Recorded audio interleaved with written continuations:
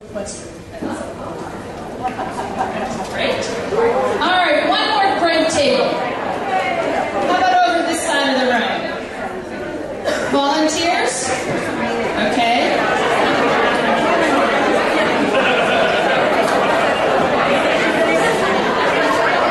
None of us went to the conference in June.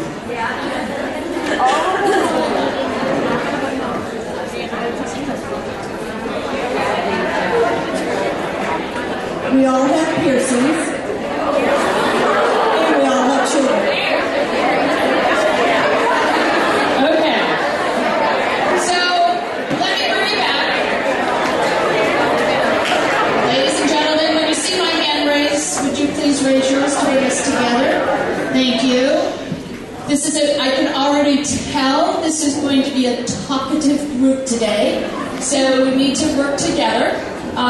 And so why did I ask you to do that? And why did I ask you to share some personal information about myself?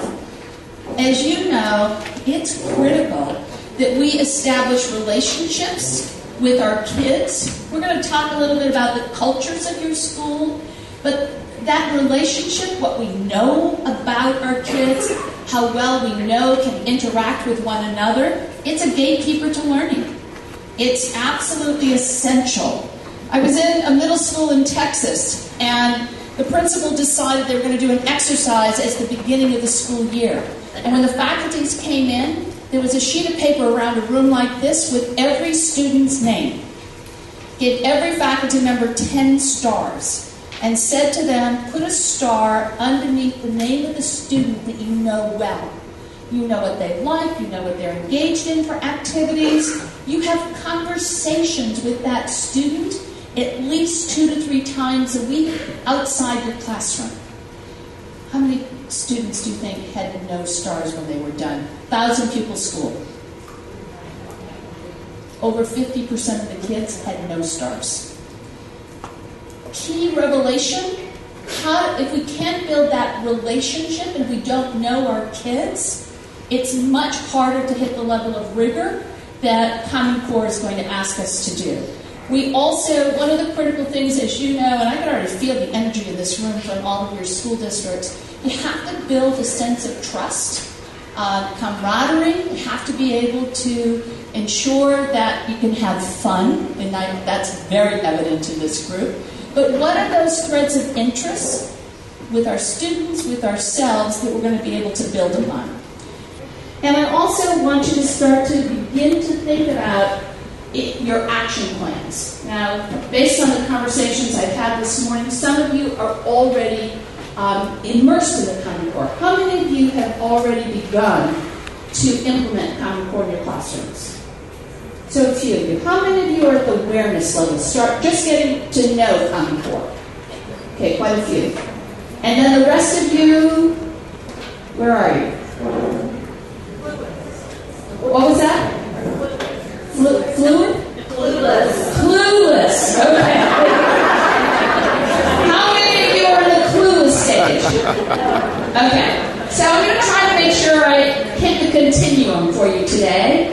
But I also want you to be thinking about, when you go back, what are the action steps? What will you need to implement in your schools to be successful with these new standards and to be ready for PARC. PARC is the Partnership for Assessing Readiness for College and Career. Oklahoma is a governing state in PARC.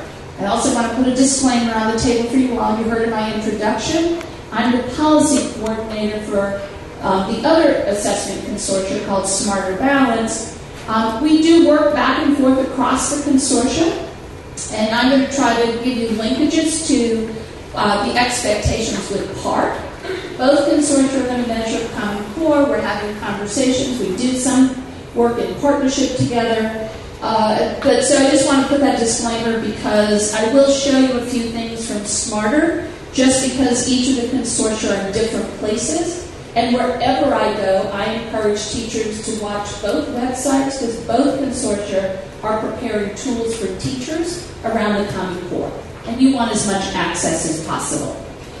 So I also want to us to be thinking about our kids, and I'm going to try to make some connections for you as you think about Common Core, because Common Core is going to ask you to do some things differently.